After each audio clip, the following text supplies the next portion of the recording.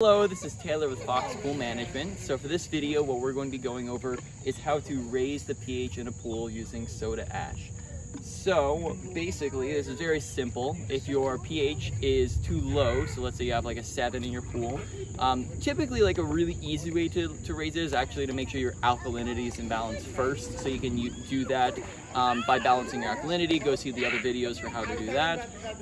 But let's say your alkalinity is in balance and your pH is still too low for whatever reason, then you can go and add soda ash to the pool.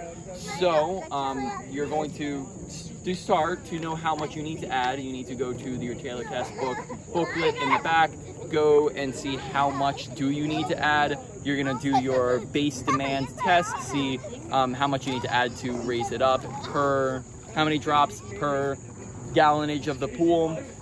In this pool, just to keep it really simple, I'm just gonna add 1 cup to the pool. If you're ever being super exact, you can usually be pretty go for like a pretty rough estimate with this stuff, especially with bigger pools. But if you're needing to be exact, for example, for baby pools or for spas, or if you have like a health inspection and you need to make sure the numbers are right on point, then you can use a measuring cup for this. 1 cup of soda ash is approximately 2 pounds of soda ash. So that's how you can measure it if you're trying to be more specific. So I'm going to take 1 cup here. We're going to come over to a skimmer. We're going to open it up and make sure first like the skimmer's just sucking, so you can check it. This one is, so then we can just put that basket back in, take our soda ash and just dump it into the skimmer. That'll disperse it through the pool.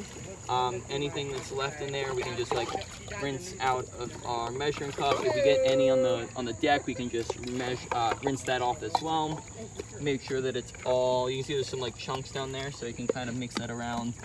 Be a little bit careful because if you're putting a lot in there, soda ash will heat up when it's mixed into the water. So just be a wee bit careful when you're touching it.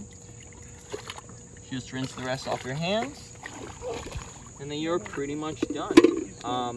So yeah, that's about it for this one, and I will see you guys in the next one. Bye.